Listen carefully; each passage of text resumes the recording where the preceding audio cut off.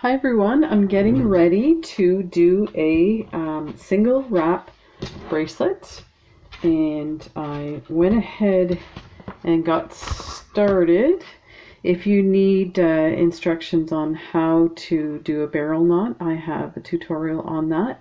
And also Kelly's Bead Boutique, she has an amazing tutorial on that. So I am using this beautiful gold-plated disc, oval disc swirl button, and I just did a double barrel knot. So I just attach some string, wrap it around my bead mat tray, and attach the, I have this a bit tight right now, but I'll show you, attach the string with a loose knot to the leather, and we'll pull it back so we can get started. So just make sure our cords are even, and I went ahead and put the thread on the needle, and so this is the thread I use. It's upholstery thread, and I went ahead and waxed it, pre-waxed it. And there's my tube for my barrel knot. So we'll get started. We're gonna attach this thread, leave a bit of a tail because you're gonna weave that in at the end. So if I'm going a bit too fast, just go ahead and pause and rewind.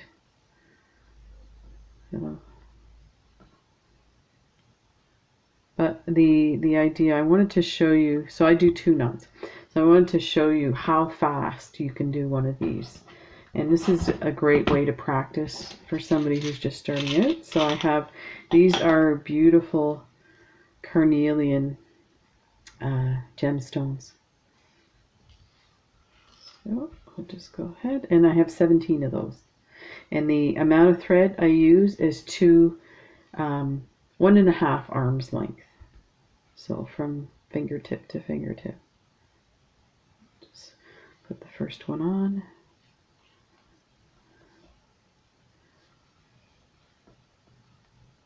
Let's tighten this a bit.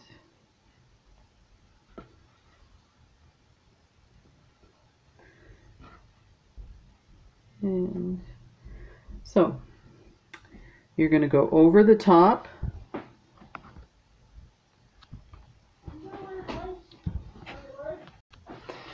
Hi, sorry for the interruptions.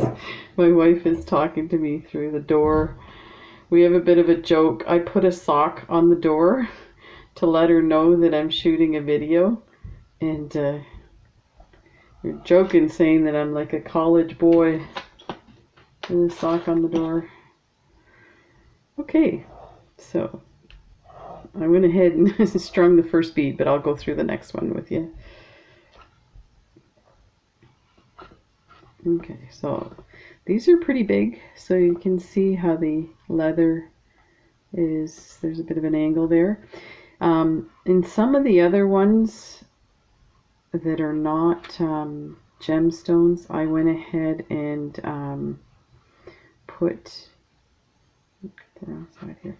I went ahead and put a seed bead in there, but I'm just going to go ahead, it's fine with these, so you can see that bit of the, let me see if there's one here.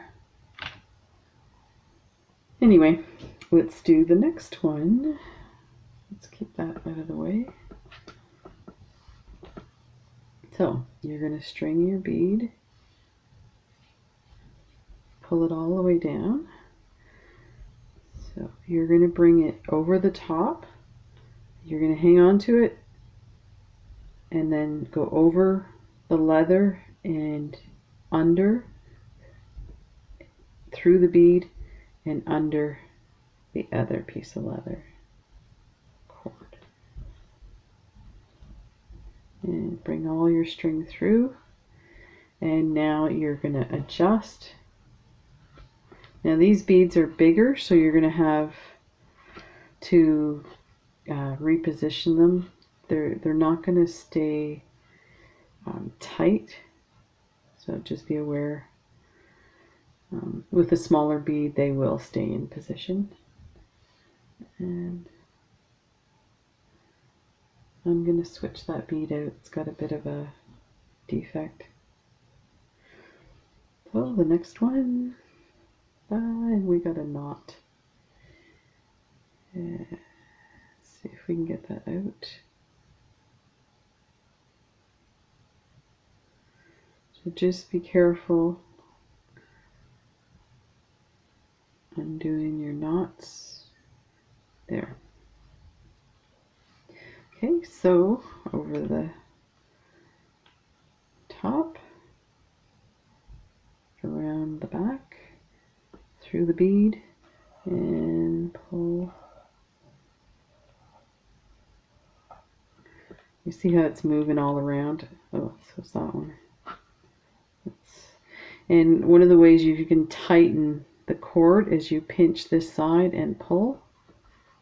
And you do that all the way up. Grab that cord and pinch and pull. That one's loose. I need to fix that.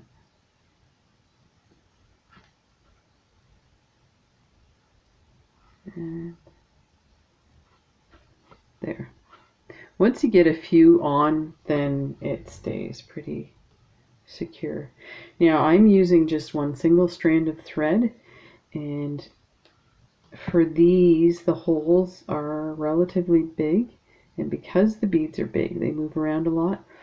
I'm gonna, when we get to the end of our beads, I'm gonna turn it around and we're gonna weave back up through the holes following the path of the original threading, and that will secure your beads. They'll make them tighter, and it'll give it that extra protection. It doesn't really need it. I've been doing this for a while and using just one strand, and I've never had any break, but I just thought I'd try it. It seems to be, it looks pretty good with the extra thread. So I'll just keep going over the top, under, through, hold your bead, and pull that. Next one. We should do a timed marathon here. See how many we could do in an hour.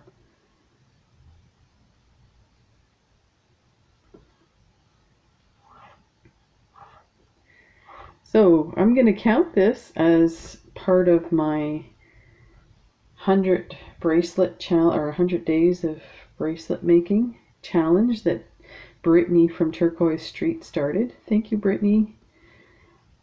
This has been so much fun. I got started doing this again. I was doing a lot of malas and boho bracelets stuff about 10 years ago, and stopped doing it for a while. When the isolation started, I started watching Brittany's channel and was really motivated to get started again. So I pulled out all my old beads, and you know, I'm surprised now when I start looking at how much, like, most of my stuff was either check glass beads or gemstones. So it's pretty cool. So you can move your cording up, and that's why I like this method. So yeah, it's exciting to go back to these gemstone beads. I was using a lot of check glass beads, and they're beautiful, but there's something about these gemstones that are awesome. I used to know all of them and could identify them and knew what they're used for, like healing and vibration. And it's been so long that I've forgotten. But I know carnelian's one of my favorite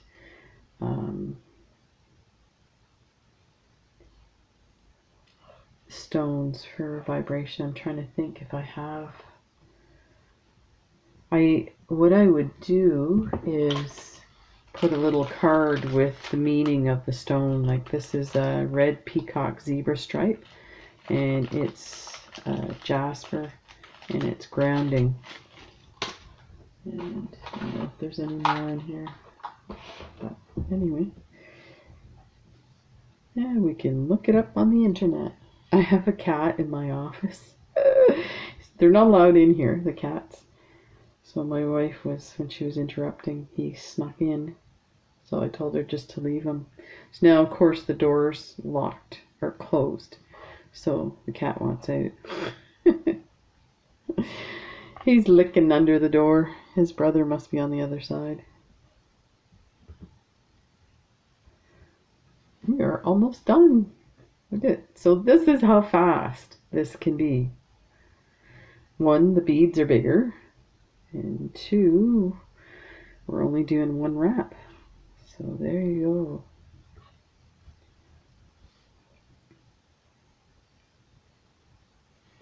go. I'm gonna check the camera to make sure everything's in focus.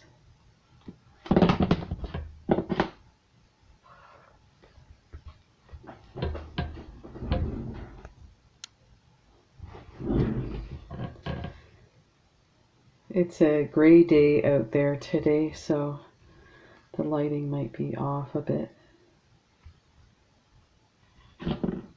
Ugh, everything's getting tangled here. And we'll switch out that bead. That looks good.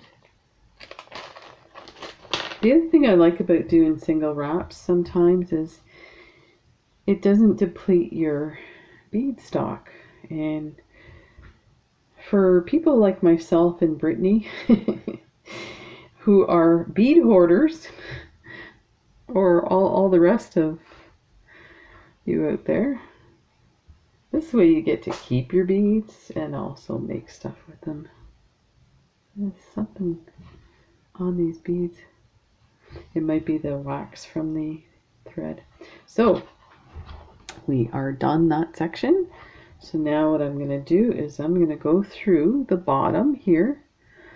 So just go through and hang on to this thread tight and pull it through the top and just pull tight. Now we are going to go under. So we're going over this right hand leather cord through the bead, but we're going to come up the top, and the reason being is we're going to follow the path up, back up. So through,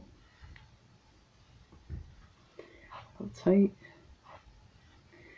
We're going to go under to the next bead up,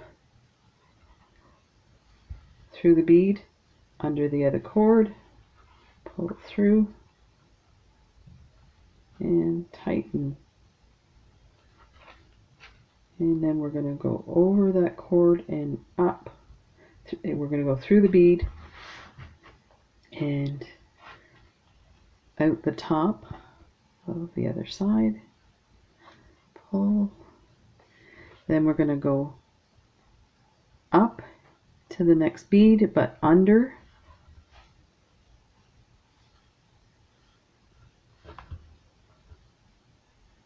Then over, up 1, under,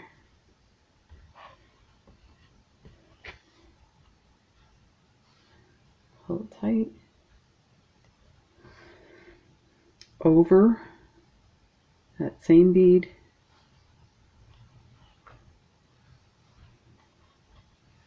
then up and under,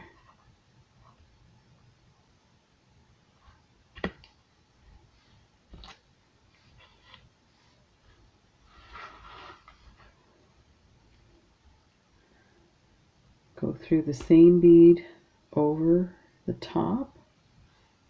I think I've hit every item on my desk with the thread. Ah, okay. So we're going to go up and under, through, pull it tight, through the top of that same bead, up one, under,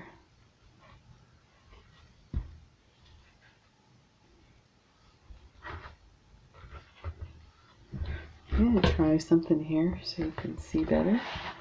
Let's tilt that a bit. And let's bring it in a bit more.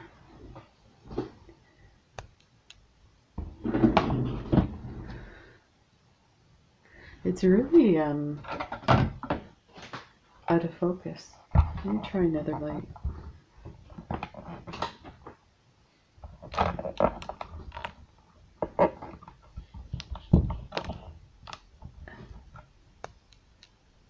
See if that does anything. That's a little better. Sorry about that. Okay. So up through the same bead.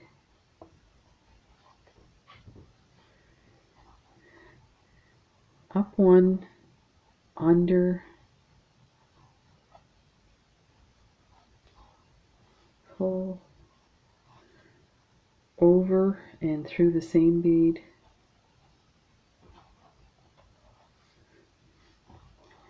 up one, under, pull tight, over the top through the same bead, up one,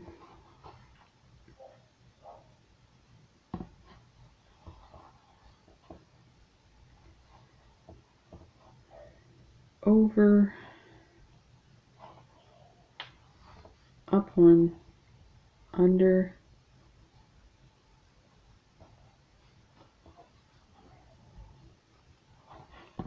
over the same bead, up one, under, over the top through the same bead, up one,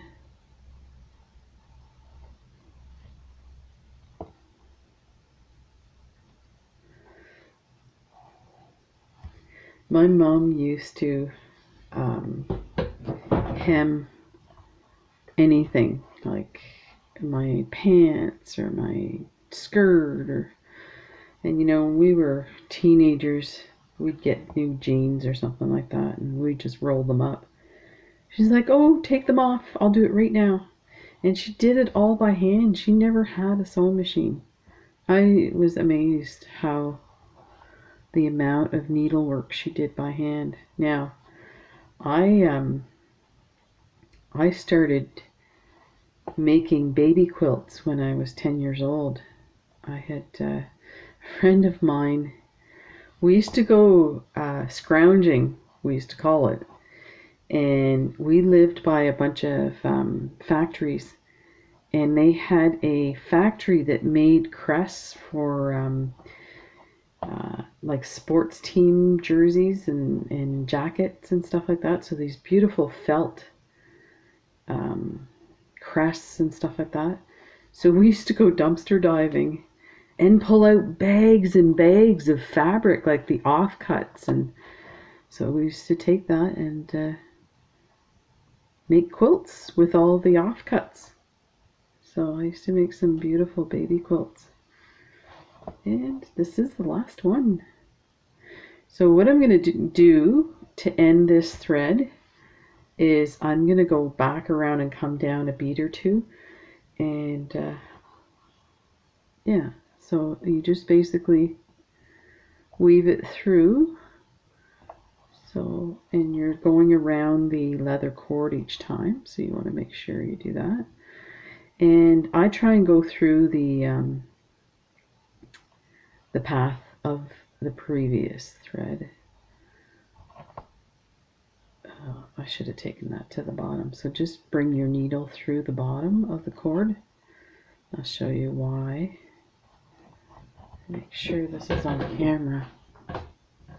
Just, I knew it was close. Okay, so here's our tail from before. Let's just put that aside for now, because we're going to go in there and we're going to weave that through. So I went under the leather because what I want to do is now I want to go to the next bead down, and I want to follow this path of the cord so you won't see that I actually did that. So like that, and we're just gonna go through the bottom of this as well, and that should be enough, so I'm gonna leave that off, and I'm gonna clip that. And I had a trick that I used the other day. Let me see if I have the needle. Let me see if it's in here. I had a collapsible needle.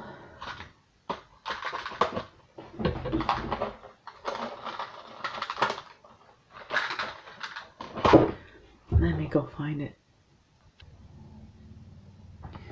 Okay, I took it off the board and I went ahead and put my needle on the tail, the loose tail that we started with.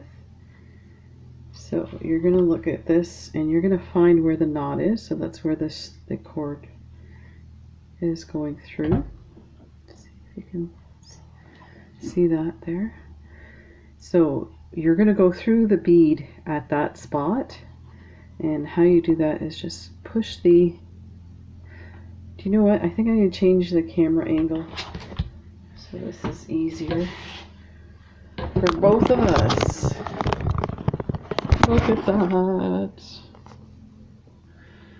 And let's put some light on there. Sweet. Okay, this was supposed to be easier. Now the camera's in my way.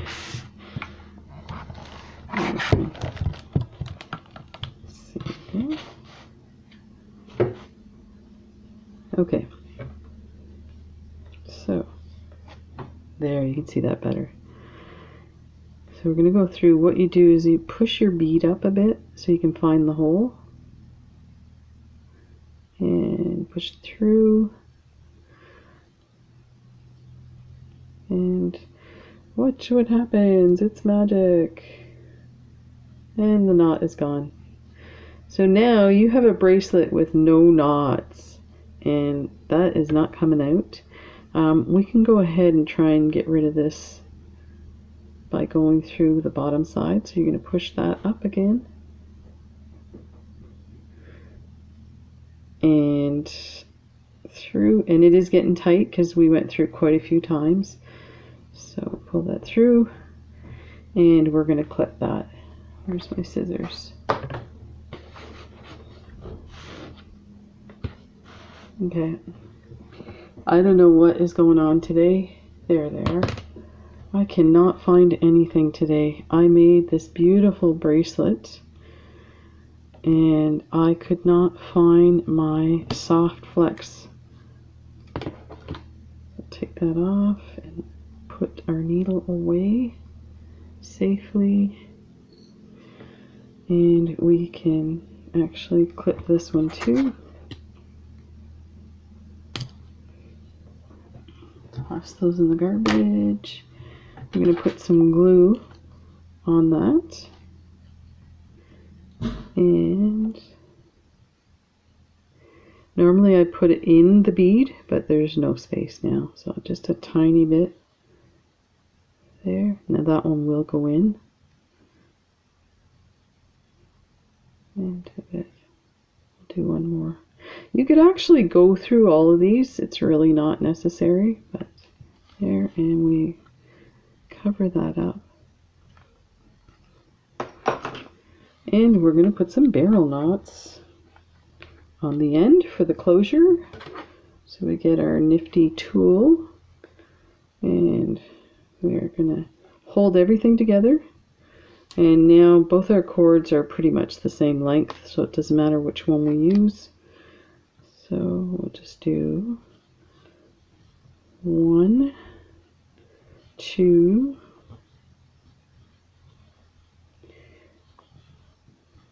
and I'm going to do 3 here to finish it off. And it's not quite 3, it's more like 2.5. We put it through the tube and push the tube in as well. Put that all in, and you can see it's coming through the bottom. Pull the tube out and your cord. Switch fingers, hold on to your knots. You can see it wants to fall apart. Just try and hold it as best you can. And I want it to come up a bit, so I am going to just wiggle it up and pull tight. And I do it a bit at a time. And this leather I got from Wholesale Jewelry Supply. It is so beautiful and soft. And I noticed that Kelly's Bead Boutique now stocks it. So if you just want to get a smaller piece, like because they're wholesale, I get big spools of it, and you want just a little bit, you can go ahead and get it from Kelly's. So we take this and see, more than likely you're going to use the shorter end for your measurement. So there is where we want our second barrel knot. So position your tube, and I use my fingernail to gauge. So you see now we have a huge disparity in the length of the cord. So I'm going to take the long one now. So I'm going to do it this way. 1, 2, 3, and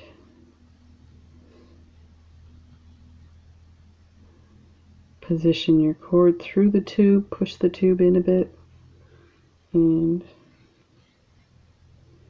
switch fingers, hold your knots, and pull the tube out. Now you've got that's about the size you want, so you don't want it to go any further up, so you just hold this and kind of wiggle your loops so that they move around a bit. And I might have gone a bit too far. Let me check here. So double check. That's perfect. So pull that tight like that. You're going to go ahead and measure it. So that fits. So now what we can do with these long pieces is we can do a barrel knot on the ends of them, and it really makes them amazing. Where's my tube? Oh my gosh, stuff's disappearing everywhere.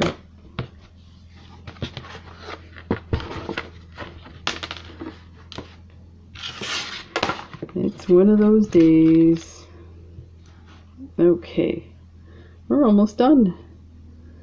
So we want our knot about there. So let's start here, and we're just going to do 2. Let's take that here, because we can always move our knot around. So let's 2 this way. It'll make it a little easier to go through the hole. So put that through there and bring your tube through, and you see there's your little knot, depending how long you want your tassel at the end. Let's bring it down a bit, maybe about there. We'll pull that tight, and you can use your tweezers or your needle nose pliers to pull that tighter if you need to. Like that. Squeeze it together. We'll do the next one. I don't normally do them even in the same position. I usually do one longer than the other. So we'll go ahead, 1 and it does not want to go around. So you're always working your cord towards the middle, and put your cord through the tube, pushing the tube at the same time. And we're almost there. There we go. Let's see where we are. We want this down a bit. And pull and down a bit. This one looks bigger. Sometimes the cord's a bit thicker at different spots. Yeah, there we go. Like that. And we're going to clip these down to about here.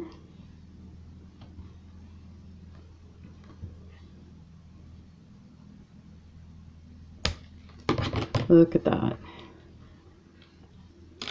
Now you have a beautiful single wrap bracelet with a gold-plated button. Look at that. Sweet. Oh.